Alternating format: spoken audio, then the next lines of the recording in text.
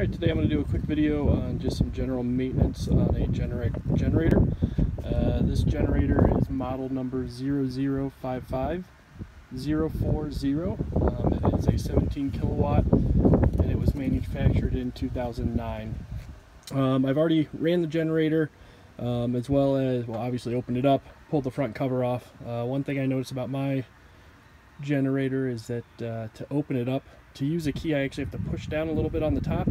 The first time I went to open it, I wasn't sure what was wrong, so if it's the first time you've opened your generator, maybe moved into a new house, just realize that you're going to maybe have to push down on the top cover of the generator. Alright, I'm going to put information in the comment section, or actually, I'm sorry, in the description of what I bought here to do this. So let's go through it a little bit. First of all, obviously your air filter, your oil filter. These are the plugs, Champion plug. It takes a 5/8 socket, spark plug socket's best. Then obviously your ratchets, maybe some extensions if you need them. You have a funnel, as well as a oil filter wrench, some gloves, and spark plug measurement tool just to make sure the gap is set correct. Alright, I went ahead and started emptying the oil. Like I said, I've already run it, so it is warm. Pulled this tube out here. I put a brick right here just to hold it in place, and then took this yellow cap off of the end. I did notice a little bit of, it came out milky at first. Probably these will sometimes maybe get a little bit of water in them just from condensation, and then because they don't run as much, if you don't let it run for a long time, they just run once a week, it has a hard time burning that off. But you can see this oil is still pretty clear. I changed it about 2 years ago.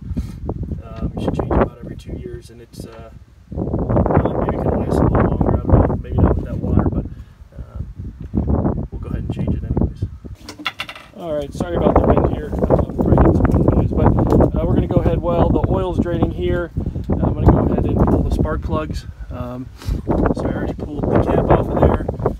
Here's a plug. I already loosened this one up. And then as well, sort of hard to see, but back around here is the second one. I've loosened them both up, and now I'll just go ahead and pull them out. Alright, so I put in the new spark plugs. You can see this outer one here. One thing I think I forgot to mention was I did go ahead and check the gap.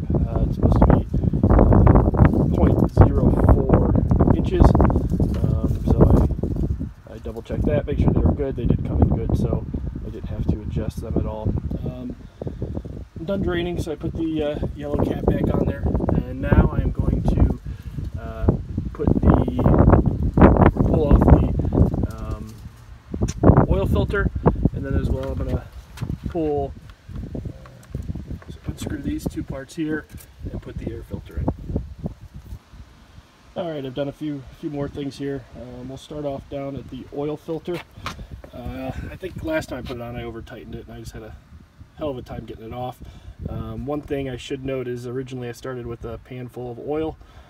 Not a great idea. I had to get all that out of there, and then I worked on the air filter, or the oil filter. You can tell by the crushed side of the oil filter I had some issues getting it off, but I eventually got it off. Now up here on the air filter,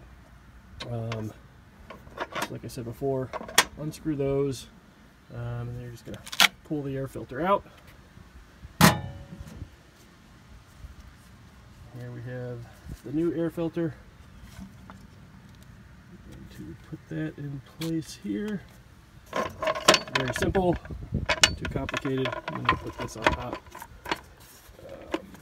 and then we'll go ahead and screw those two down.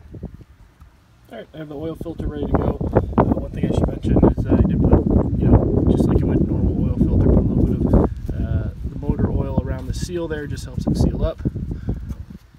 And then we'll bring it down here, and we'll go ahead and install it.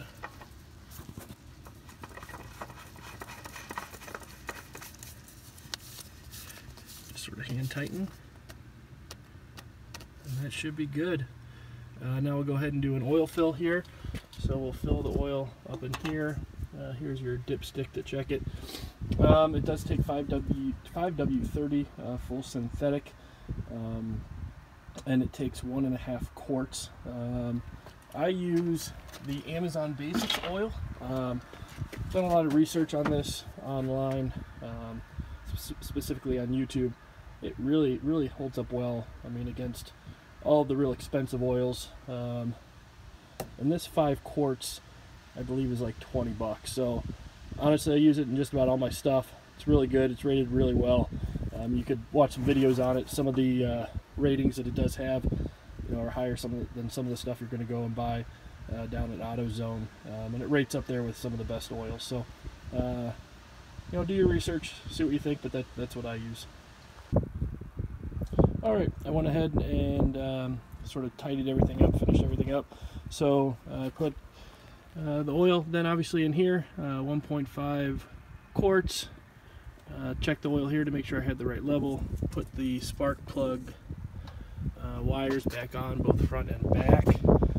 One thing to mention is I actually overfilled it slightly. I'm not paying attention, so I drained it out, and there was a lot of still nasty oil in that pipe down here. So I think I might in the future actually overfill it and then drain it back down to the right level, just to make sure you get all that oil out of the system. A little bit of oil on there. So the next thing we'll do is we'll probably go ahead, I'll run it for a little while. I'll also reset the oil change on here. It doesn't say that it needs one, but I just replaced this unit here I don't know, a few months back. So it's not correlated right to the oil changes yet. So after this oil change, it should be correlated. So like I said, I'll start it up, let it run for a little while, check the engine oil again, and then I'll just button everything back up, and it's good to go here for another 2 years. Alright, so one thing I wanted to mention is that before I started all this, I hope I mentioned this, but I did turn this to the off position, so right there in the middle. And then I want to walk through how to reset after you do an oil change. So if you just hit escape, kind of cursor over to edit, hit enter, maintenance, no, you hit that, enter once, then you can go over to yes, and then you go ahead and hit enter again.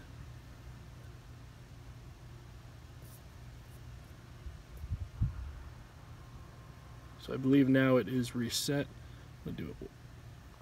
Alright, now we're going to go ahead and start it. Like I said, maintenance has been reset on there. Everything should be ready to go. Check the oil. Double checked you know, everything I sort of messed with real quick off camera. We're going to go ahead and we'll change this. Go to off. Then we'll go to manual.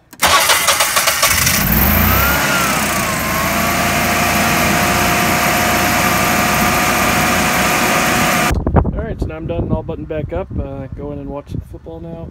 One thing I did want to mention is I've worked with the Generac customer service in the past, giving them a call when I have a question. They're really good, so I'm going to put the number down in the description. If you have any questions, just feel free to give them a call. They really helped me out a few times and gave me some information I needed. Alright, thank you.